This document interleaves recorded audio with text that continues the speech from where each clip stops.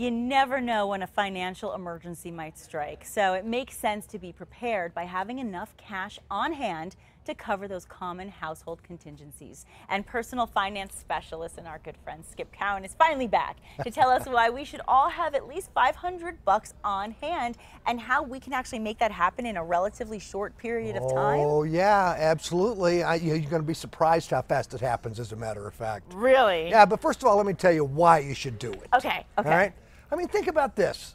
You come out one morning, you're going to get in your car, and there's a flat tire. It's happened. Yeah, it happens to me all the time. And you take the tire down, hoping, well, we'll get it fixed. It'll be 20 bucks. Right. And the guy says, you know what?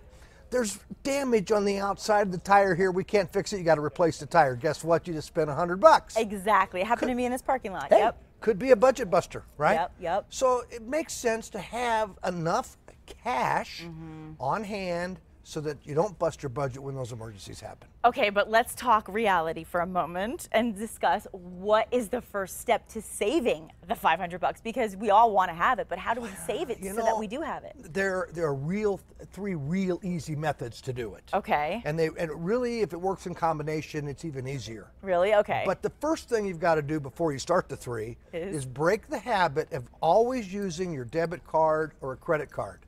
Because, well, it's not necessarily a bad habit. Cashless is not a bad thing, except that it makes it difficult to save money. It does. It really does. Hey, I'll give you a good example. I mean, when you go to a restaurant, you need or a hotel, valet parking, and you need to tip somebody, things like that. That's when I always realize, oh, I should really keep cash on me. You ought to have cash on hand, right? Yes. And so get in the habit of having $100 in your pocket.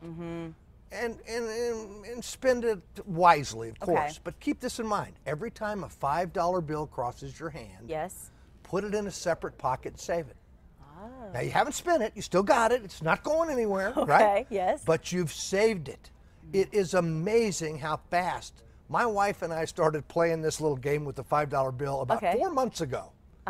We saved $300 in 2 months. Are you kidding me? I couldn't believe it. I love that. I couldn't believe it. Okay, so that's the first method. What's another method? The second method is never, I mean never, spend your spare change. Really? Yeah. I do it all the time. A lot of folks do. You know, that latte costs 11, whatever it is. Big gulp, who and knows? you put the 50 cents out, right? And I never do it. I put the extra $1 and put the change in my pocket, and then I save it. Okay. Last year, my wife and I saved $450 just on loose change. Gosh, so you're really practicing what you're preaching. Absolutely. It just makes sense to me. It really does. And the last thing, this is really easy. Is? Just every time that you have a debit card purchase, round up to the nearest dollar when you enter it in your checkbook.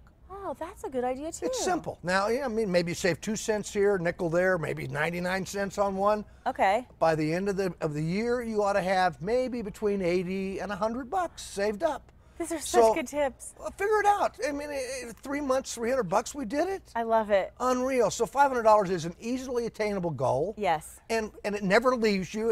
It's not like it's in the bank someplace where you can't get it. Right. It's right in your pocket all the time. I love it. A great tip from Skip.